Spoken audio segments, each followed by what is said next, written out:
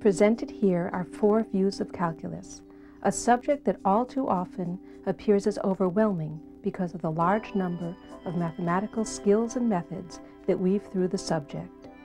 The purpose of this video is to present insight into the principal ideas behind calculus, as opposed to a treatment of the usual basic skills and methods. Professor Raoul Bott will talk about that moment in the calculus where we come face to face with infinite processes. Professor Deborah Hughes-Hallett will present an application of a system of differential equations while paying close attention to physically interpreting the results. Professor Joe Mazur will talk about just how far you can get in integration without using the limit process. Professor Frank Morgan will talk about maximizing and minimizing and the ordinary soap bubble's ability to maximize volume with a limited surface area. The suggested background for the material presented in these videos is an understanding of limits, differentiation, and integration. This would mean that the viewer has completed at least 1 semester of calculus. I've come to the conclusion that it's always good to try to guess the answer to a problem before you attempt the problem. There's some deep reasons for that, actually. One is you really don't usually understand a problem until you've started to try to guess what the answer to it might be. And often with students, if you ask them to guess, they then start asking very deep questions about what the problem means. So that's one good aspect. But the main reason that it adds some interest and training to the working of the problem. You're forced to exercise your intuition a little bit. Now, a lot of times you have no idea what the answer could be. So your guess will be a wild guess. That's fine. You just make the best guess you can. Sometimes you're surprised when you find out the answer, how accurate you were, and you're pleased. And you're more confident next time in guessing. Other times you're completely astonished, and you aren't satisfied until you understand better why your guess was so bad. And when you've learned that lesson, you've developed your intuition. We human beings try to maximize profit or happiness. We try to minimize cost or time or pollution, perhaps. We spend our lives seeking maximums and minimums, or to use the official plurals, maxima and minima. Now, for many problems that occur, the maximum is actually, or minimum, occurs as an extreme case. For example, if you want to minimize the amount of money you spend today, just don't spend any money. If you want to minimize the amount of pollution in a certain area, just ban pollution in that area. On the other hand, for certain problems, the best solution is some intermediate critical balance between competing factors. So for example, how big should Sears make its new warehouse? Well, if it's too big, then it'll cost too much money to build and maintain. On the other hand, if it's too small, the store will be running out of things and it'll be bad for business. So the ideal solution in this case is some intermediate critical balance. Well, I'd like to start out today by thinking about a puzzle. So here's the puzzle. When is x minus 2x cubed biggest? For what value of x between the given extreme cases of 0 and 1? So this is something you can just think about. So remember, we're just going to take some value of x and try to make that expression x minus 2x cubed big. So for example, does anybody want to take a guess? Let's try some values of x. Anybody have any ideas? We'll try some values of x and see how big y equals x minus 2x cubed gets. About 1/3. A third. Okay, there's an idea. A third. Put in a third. Let's see, what do we get for y? We'll get a third minus 2/27, about 0.259. So maybe that looks pretty. That looks like a possibility. I mean, it's better, for example, than what you get when x is 0, when y is only 0. And I think it's better than what you get at the other extreme too. When x is 1, then y is 1 minus 2 or minus 1. Anybody else want to take a guess? A half. Okay, there's a good idea. Let's see, a half. Maybe that one I can even do in my head. A half minus 2/8 is a half minus a quarter is a quarter. So, oh, good try, Meg, but not quite as good as Jordan's. Anybody else want to take a try on this? You know, you could, a fourth. So a fourth is down here on the other side of a third. So let's see, if we took a quarter minus 2/64, that would be a quarter minus a 32nd, which would be 3/32. And what's that? 0.094. So that looks pretty bad. I guess we could graph these and try to get some idea of what's happening here. Graph. Here's the x-axis. Here's the y-axis. We're just interested in this area from where the 1s are involved, maybe going down to -1. We saw that at 0, it was 0. And at 1, it was -1. And at a half, it was about a quarter. And that at a third, it was a little more than a quarter. So I don't know what it's doing exactly. And we could keep guessing for a long time, of course, and maybe we'd find better and better spots.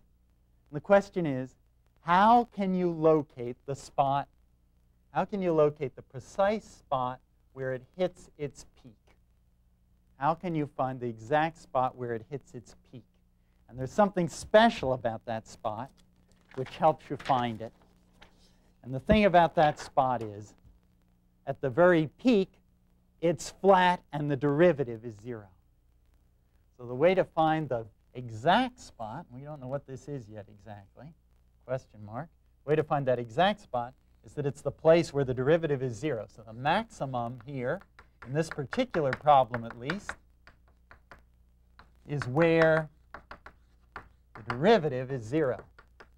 And now we know how to compute the derivative of this function. Its derivative of x is 1, derivative of 2x cubed minus 6x squared. And if that's 0, that means that x squared is a 6th, which means that x is equal to 1 over the square root of 6. Only one you wouldn't guess. That's about 0.408. And that means that y, if we plug that in, y is equal to 1 over the square root of 6 minus 2 times 1 over that cubed, which is 6 square roots of 6. Or that's something times 1 over the square root of 6. Let's see, 1 minus 2/6, or a third of that, I guess. 2/3 of that, so that would be 2 over 3 square root of 6, which is about 0.272, something like that. So it's somewhere in here. Somewhere in here. It's possible to get up to 0.272 when you're at this particular value, 1 over square root 6. And by using calculus, we've actually found it exactly. That place in the middle where we reach the maximum, we identified by finding it as the place where the derivative is 0. So that's the great idea here. And in fact, the kinds of things we've been thinking about lead to a general method for finding maxima and minima. The two kinds of cases we've talked about are the only ones you have to worry about. Extreme cases, which sometimes you're given. For example, in this problem, we were told that x was between 0 and 1. Or sometimes you have to reason them out. Or sometimes there's no limit on x, and you've got to think about what happens as x gets bigger and bigger and approaches infinity. And second, those critical balance points, which are identified by the derivative being 0. And of course, you'd know, I think, even if I didn't say so, it would be to alert to problems about the function or the derivative being undefined. So this is our method. Now we have this methodical method. It ought to work for this problem or any problem. And just for practice, let's solve this first problem methodically. All right, now I'm going to do a methodical solution to the puzzle. So here comes a methodical solution to the puzzle. Remember what we want to do here. Remember what the puzzle was. was to maximize y equals x minus 2x cubed for x between 0 and 1. And according to our method, first of all, we're supposed to look at the extreme cases. First extreme is on the left when x is 0. Y is plugging in, we get 0. Second extreme case is on the right-hand endpoint when x is 1. Y was minus 1. So those are the two extreme cases. And then we also look at the critical cases where we set 0 equal to y prime, which in this case was 1 minus 6x squared. And that gave us that x was equal to 1 over the square root of 6, and y was equal to 2 over 3 square root of 6, which remember was about 0.272. And so those were the three things we looked at: y0, y minus 1, and y about 272. And now you just compare those, and you see right away that 272 is indeed the biggest one, the maximum, and y equals minus 1 at the end point is the minimum. And now for some language here, we call that value of y the maximum value. So in this case, we call that maximum value of y, in this case, was 2 over 3 square root of 6, the maximum value. And if we're also interested in the x, we call the corresponding x, which is 1 over the square root of 6 here, the maximum point. So there we've seen that this method works in that puzzle example. Let's try another example. So here we'll look at now example 2. So this time we want to find the maxima and minima of, and here comes another function, y equals x to the 2/3. So you remember what these fractional exponents mean, right? That means the cube root of x squared. And we're given that x is bigger than or equal to minus 1. Now, whenever I see a radical, I worry about whether it's defined or not, until I remember that cube roots are always defined. Because the cube root of a positive number is a positive number. The cube root of a negative number, that's fine. That's a negative number. So that's no problem. Actually, here it wouldn't matter anyway, I guess, would it? Because the radicand x squared is always non-negative anyway. So no worry there. We want to find the maximum and minimum of this, and we'll just use our method. So we start out, we look at the extreme cases. So first of all, we're given the lowest possible value of x, minus 1. And when x is minus 1, and what is y? Y is the cube root of minus 1 squared, or the cube root of 1, or 1 is the value of y. And now we aren't given any upper limit on x. It can get as big as you like. And we have to worry about what happens as it gets bigger and approaches infinity. So as x approaches plus infinity, well, what happens? Well, the bigger x is, the bigger x squared is, the bigger this cube root of x squared is. Y just keeps getting bigger and bigger, too. So y approaches plus infinity. Y just keeps getting bigger and bigger. And when that happens, I would say it can't have any maximum at all, because no matter how big it gets bigger than that later. Or maybe you would like to say the maximum value is infinity at infinity. I guess you could say that. But since infinity isn't a real number, let's agree not to say that, and to say that it really has no maximum. There's no number where it actually reaches its maximum. And I know that already, even though I haven't looked at the critical cases yet. And now I should look at the critical cases. So I'll set 0 equal to the derivative, 0 equal to y prime. The derivative of x to a power is that power, 2/3 times x to the 1 lower power. 2/3 minus 1 is minus 1/3.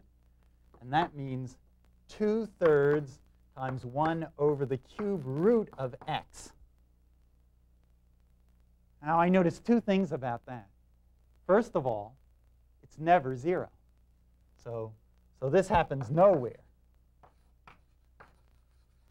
But I'm alert, and I notice something else. When I have something in the denominator of a fraction that might be 0, there's a place where the derivative might be undefined. So I have to worry about that.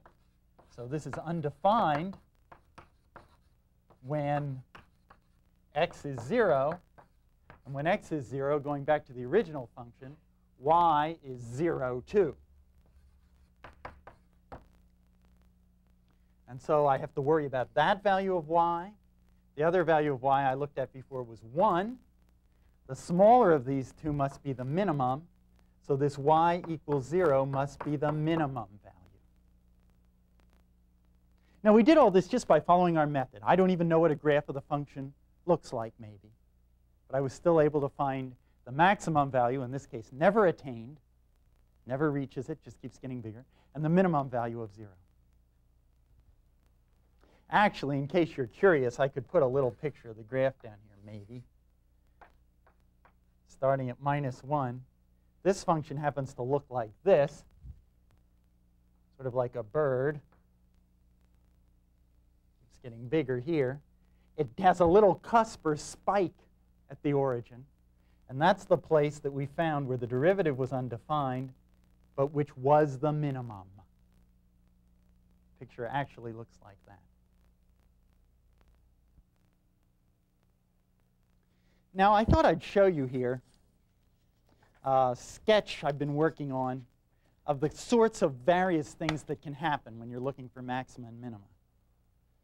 Again, they're going to be pointing out our main theme, that you have to worry about the critical cases and the extreme cases. So at the top here, for example, is a function which attains its maximum at a place where the derivative is 0, where the graph goes flat. That's one kind of thing that can happen. In the lower right is a very simple function, the function y equals x for x between 0 and 1, which obviously attains its maximum and minimum at the extreme points. Its minimum at the left endpoint and its maximum at the right endpoint. In the lower left is a tougher extreme case example. Here there's a fraction, x squared over 1 plus x squared. Now this, I guess, is a nice fraction, because the denominator, at least, is never 0. Right? X squared is always non-negative. 1 plus x squared is always positive. And the whole fraction, therefore, is non-negative. But what happens as x gets larger and larger? Well, let's think about that.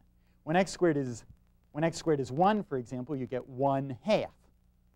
When x squared is 10, you get 10/11ths. When x squared is 100, you get 100 over 101. When x squared is 1 billion, you get 1 billion over 1,000,000,001. You keep getting fractions that are closer and closer to 1 without ever reaching 1.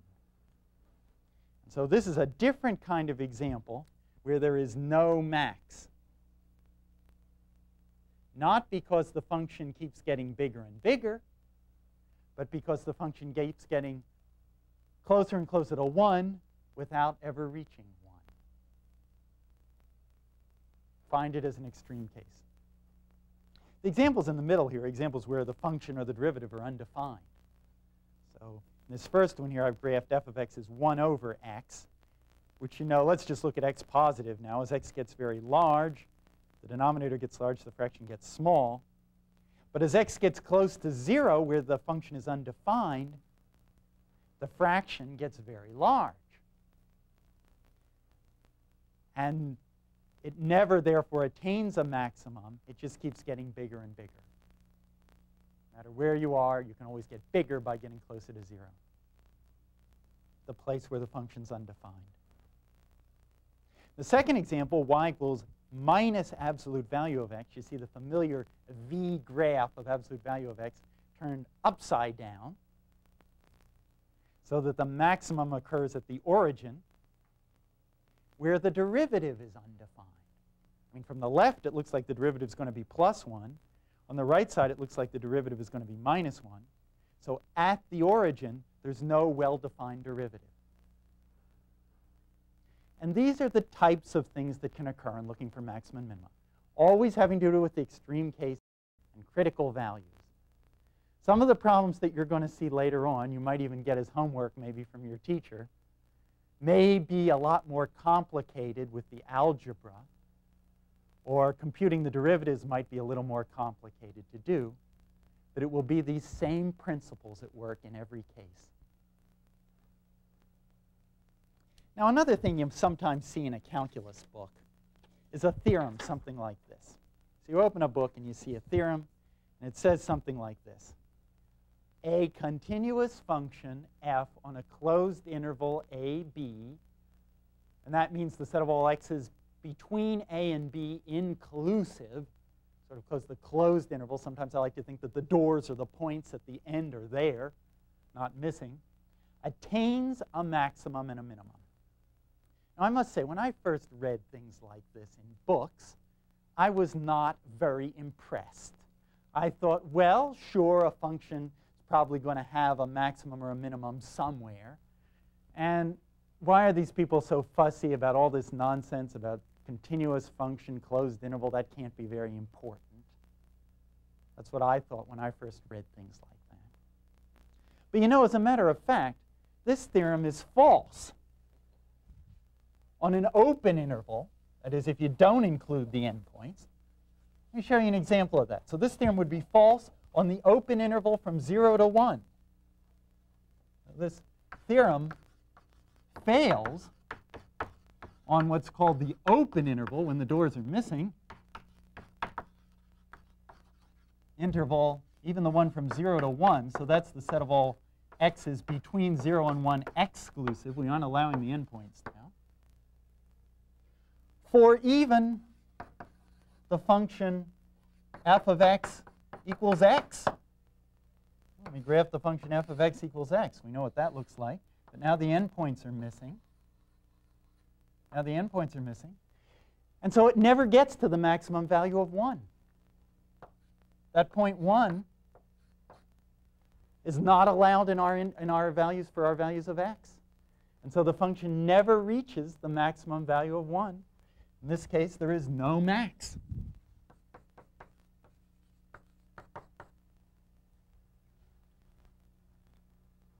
No maximum at all.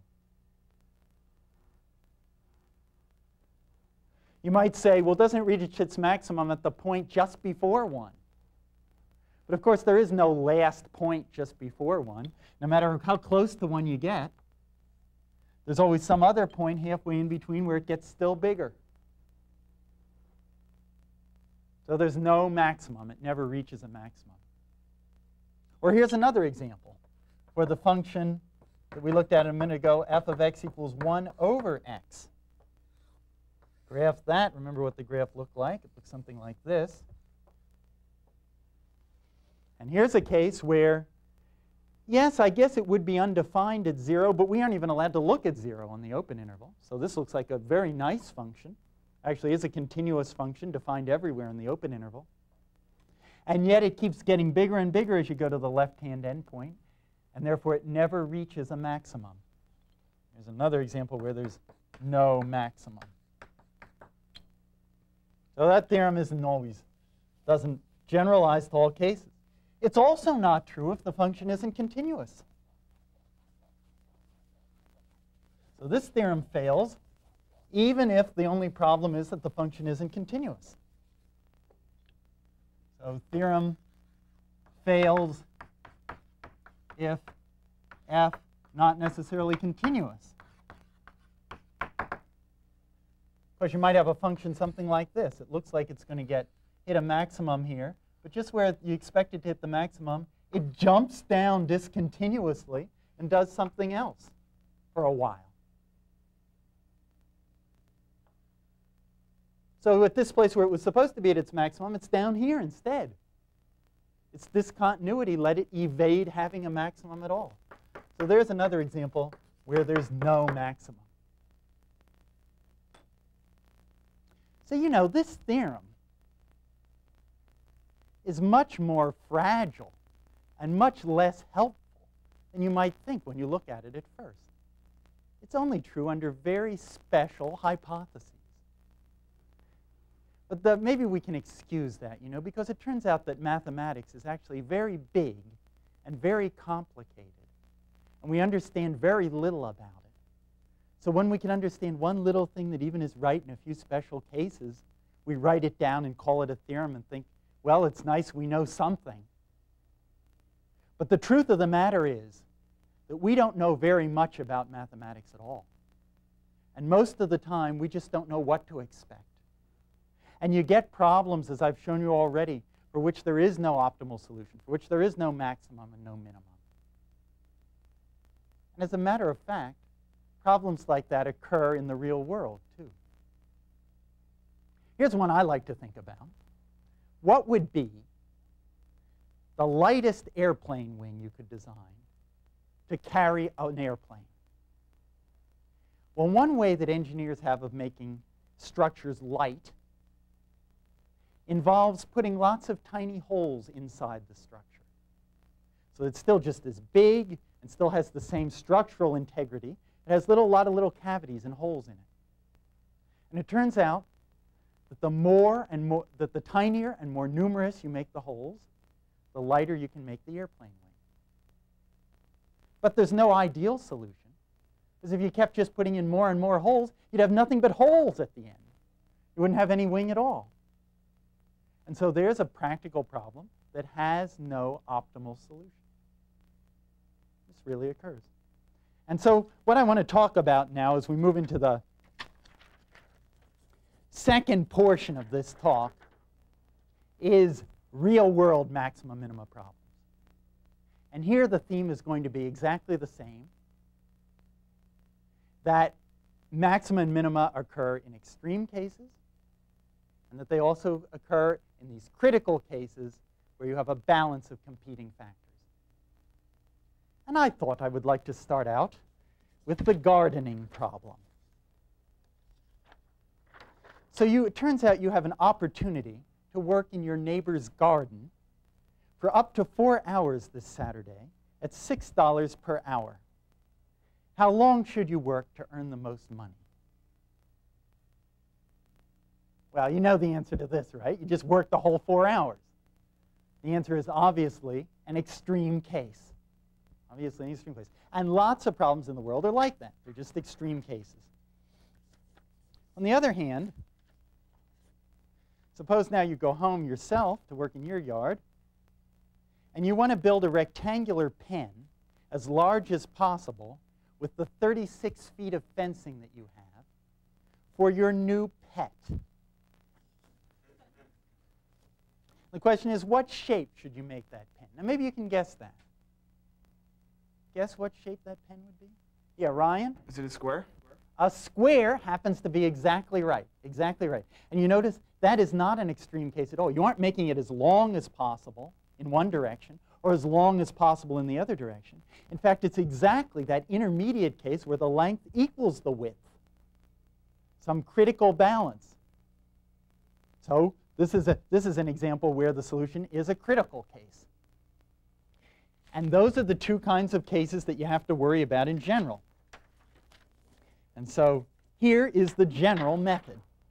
Now, of course, when you're solving these real-world problems, you have to translate it into math a little to get going first. You have to be very clear about the quantity y you're trying to minimize, let's say, and the variable x that you're allowed to adjust to perform that minimization.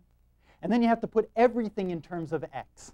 Everything in terms of x, including you have to get y in terms of x as a function of x. And once you've done that, then you have it in the setting we already understand. We just check the extreme and the critical cases. Always alert for when the function or its derivative might not be defined. Always alert for that. So now we'll check out this method by doing a methodical solution to the gardening problem.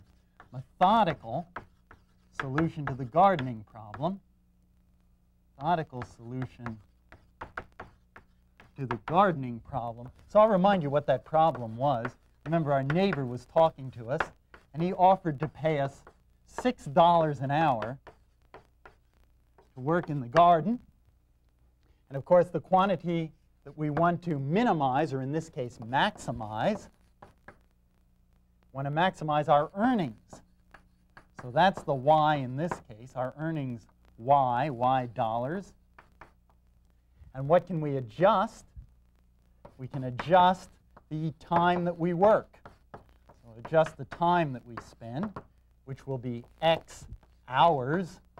And our neighbor told us that that was up to 4 hours, so x is between 0 and 4. And now, second of all, we need a formula for y in terms of x. So how do we figure out our total earnings? Well, that's easy. Our total earnings are just the rate at which we're being paid, which is $6 an hour, times the x hours, which gives us 6x dollars. So there's the formula for y as a function of x. And now we're ready to go on into step 3 and just follow our program of checking the extreme and the critical cases. That's what we're going to do next. We're going to start with the extreme cases, which are given to us in this case. X is between 0 and 4. So when we look at the extreme cases, we notice that when x is 0,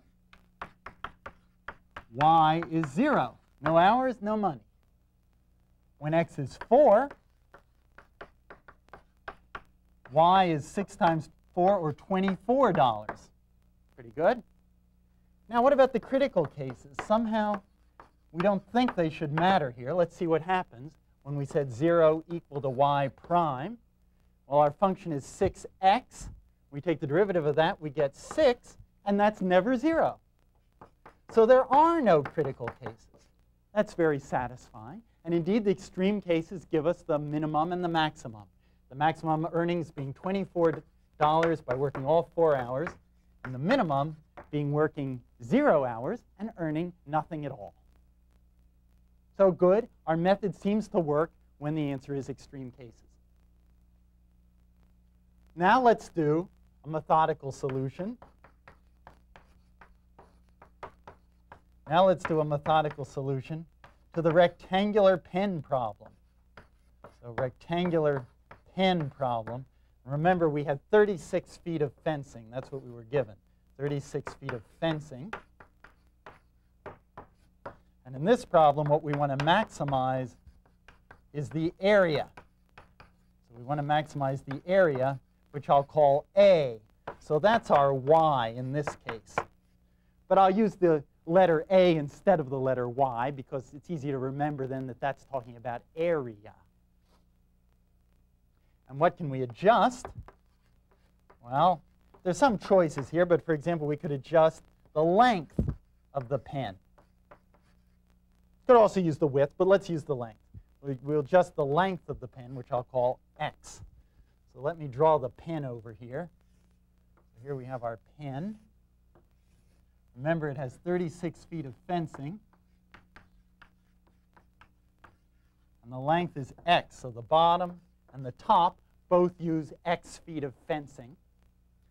And now in the second step, we're going to have to figure out everything in terms of x. So for example, we'll have to know the length of the sides in terms of x, which is just the amount of fence left. So if 2x feet of fence is used in the top and the bottom, that leaves 36 minus 2x for the sides, and each side gets half of that. Or I guess I can simplify that as 18 minus x feet on the sides. So figured out the sides. Of course, what we really need to know is the area. But the area is just the length times the width. So now the area equals the length times the width.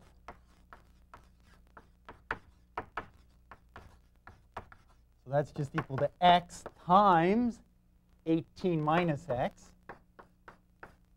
which is 18x minus x squared. So that finishes step 2 in our procedure. We have a formula for a, or y, in terms of x. Step 3, we're going to start out by looking at the extreme cases.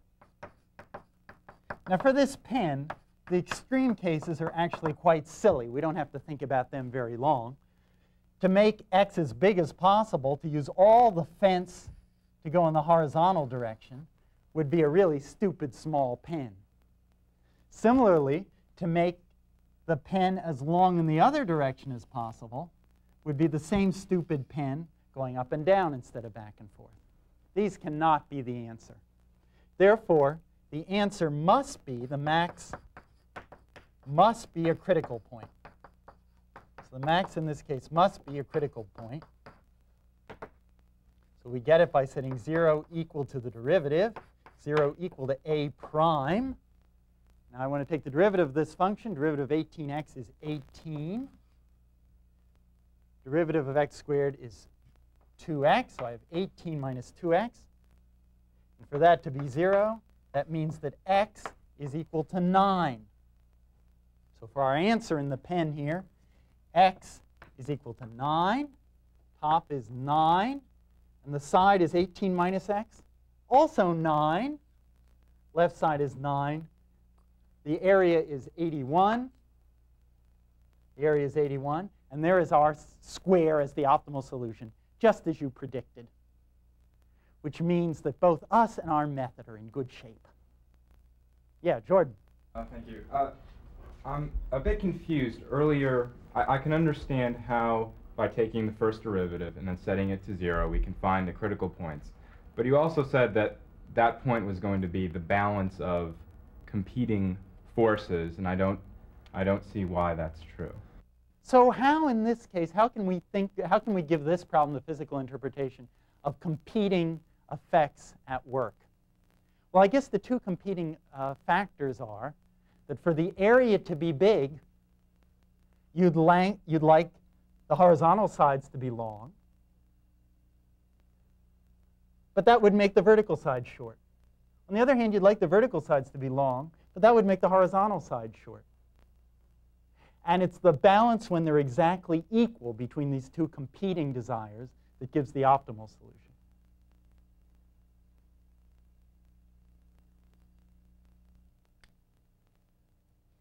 See if you can guess. Oh, you can probably guess the answer to this problem, too. We've sold our pet. We sold our pet, but we have 2 new pets. We have 2 new pets, smaller pets. And now we want to find the biggest adjacent pair of identical rectangular pens we can make with the same 36 feet of fencing to put our new 2 pets in. We're advised not to put them in the same pen if we want to have just 2 pets for long. So there's our next problem. And maybe you can guess the answer to this, too. Susie. I bet it's 2 squares.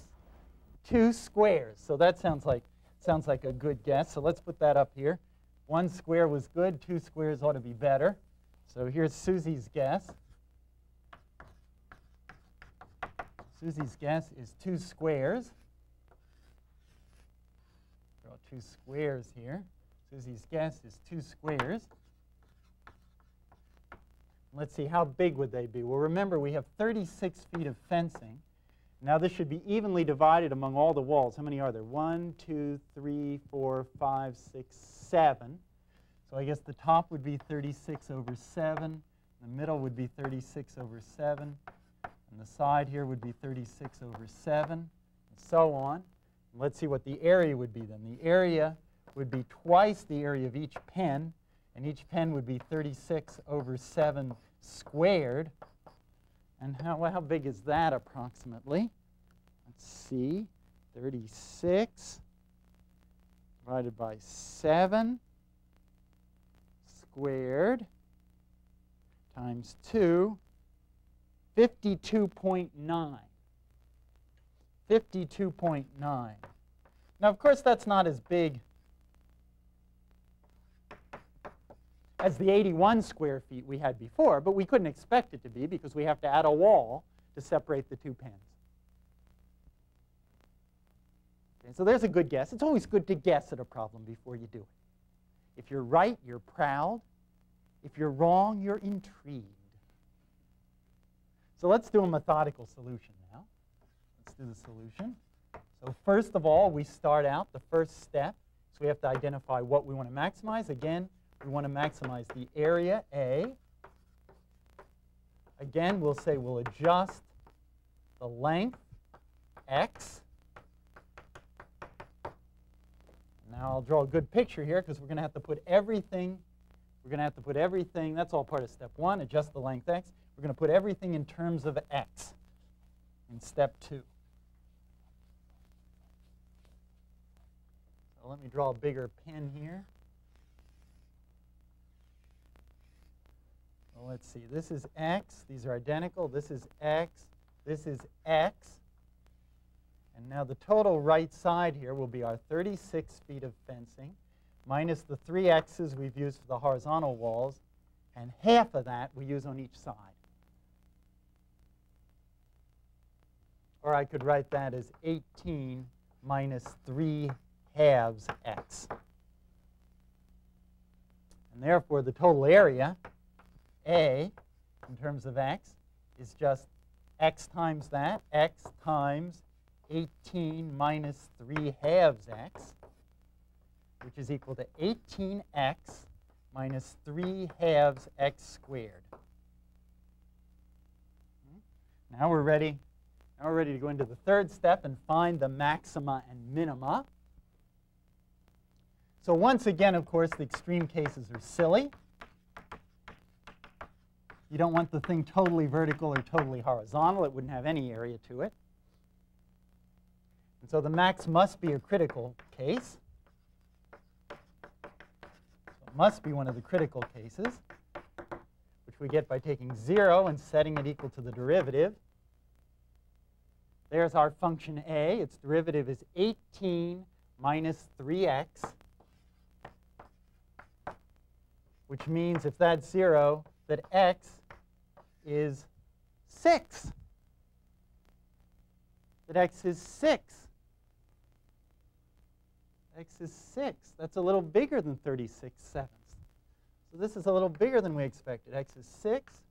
X is 6. X is 6. And the total side length is 18 minus 9, or 9. Means these are each 4.5. And the total area is equal to 6 times 9, or 54 square feet. A little better than the 2 squares. Well, this is kind of intriguing. Why is this? Why isn't it just 2 squares? Why is it better to have the middle wall longer?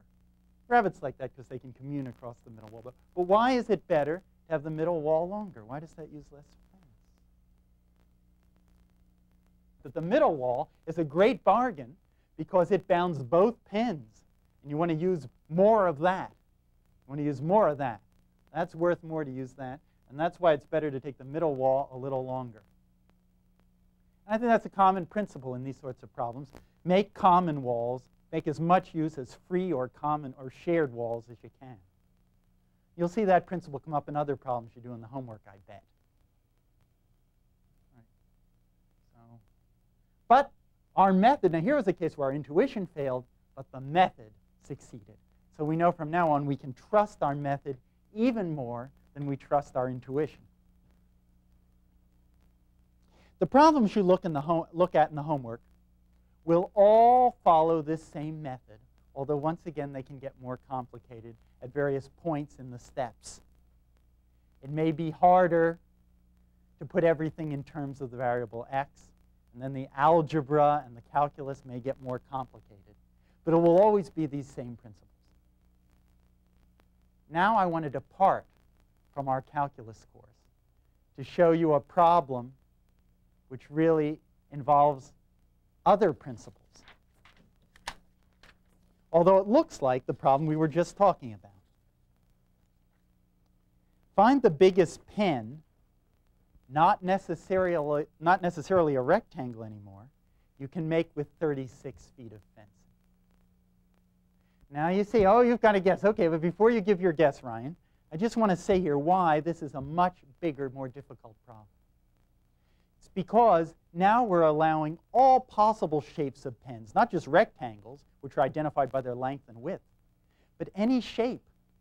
And that departs from our calculus course, which is called single variable calculus, to a problem in what's really infinite dimensional calculus, or the so-called calculus of variations. So it's really a level way above our methods. But this happens to be a problem where maybe somebody can guess the answer, and Ryan's going to try. I bet it's a circle. A circle. Well, yeah, you're right. The circle is the best. Circle is the best. There it is. I've drawn a circle with perimeter 36 feet. Therefore, the radius I get by dividing by 2 pi is about 5.73 feet. And the area, pi r squared, is about 103 square feet. So you can see it's better than the square. And in fact, it's the best you can possibly do. It's the best you can possibly do. Well, now let me ask you a bigger question.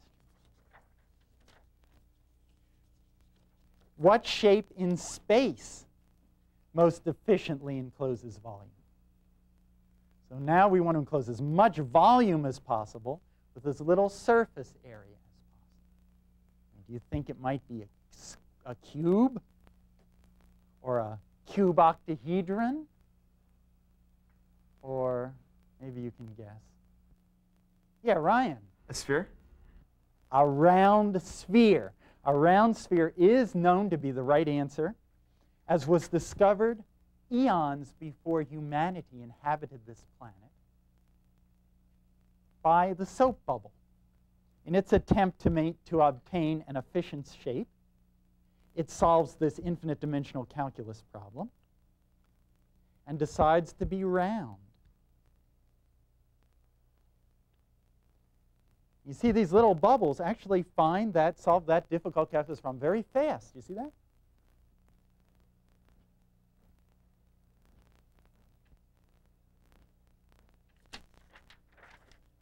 Harder problem.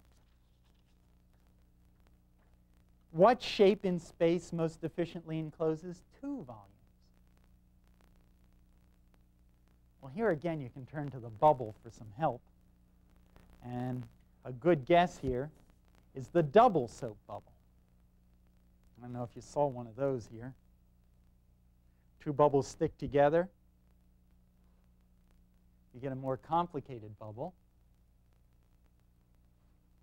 like this one, with a little bubble and a big bubble and a surface separating them.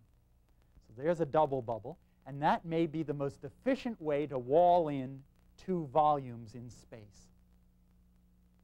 At least that's what the soap bubble says. Is the soap bubble right?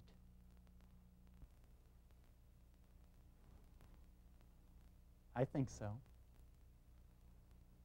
But I don't know. And the truth of the matter is that no one knows for sure.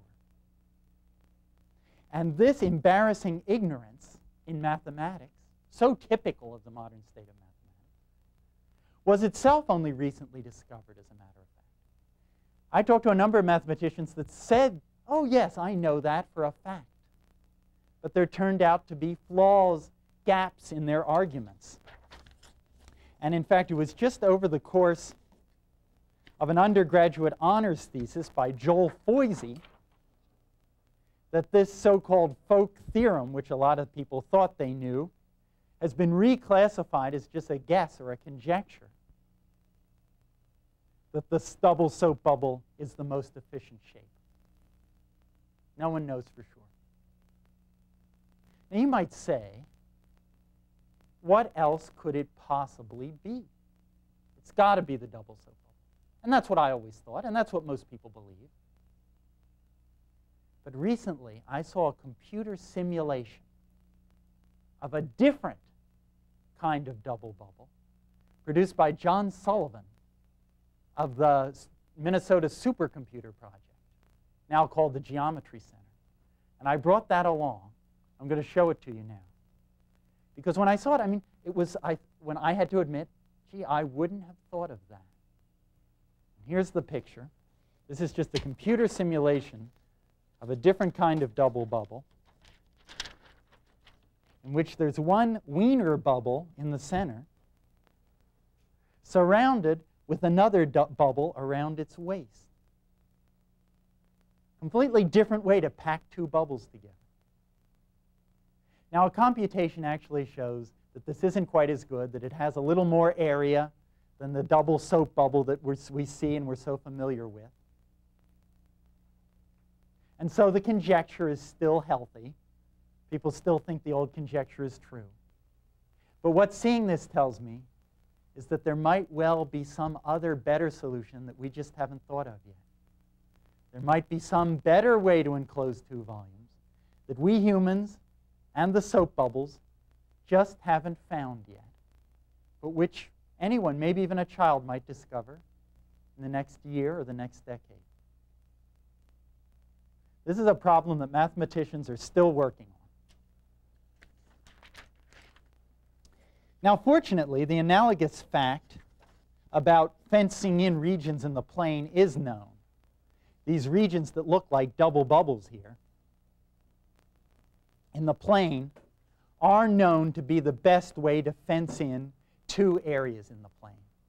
So that much is known.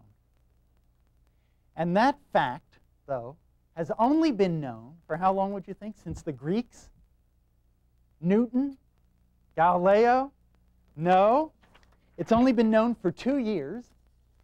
It's only been known for 2 years. And 2 years ago, it was proved by a group of college students that were part of an undergraduate research project. Name of Manuel Alfaro, Jeff Brock, Joel Foisey, Nick Hodges, and Jason Zimba.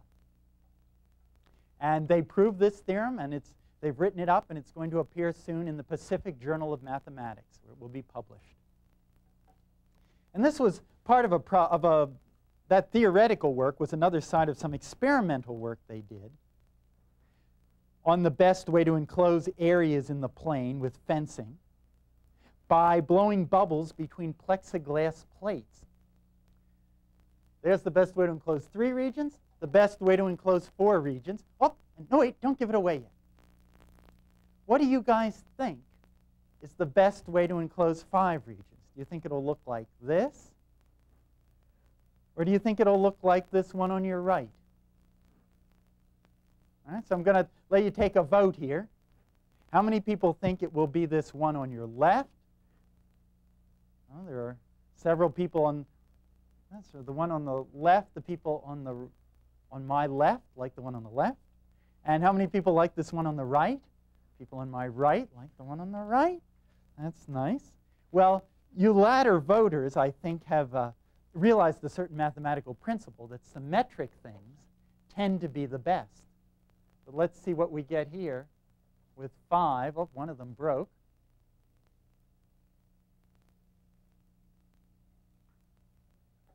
Looks like Jeanette just got the one on the left. And actually, if you do a measurement and normalize these things to account for the differences in areas, the length on the left is 696. The length on the right is 805. Not as good. It took more fencing. So that's kind of surprising. This asymmetric one on the left is actually better. Asymmetric one on the left is actually better.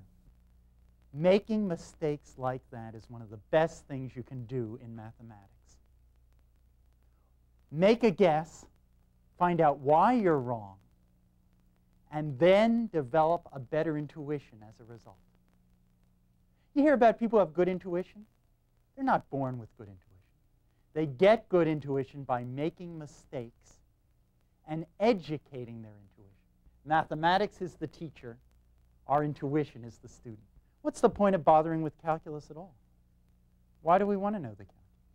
Why do we want to know calculus? To do maximum minima problems. Why don't we just try a bunch of solutions and take one that's pretty good on the computers? Why is it? A lot, yeah, Ryan? That's true.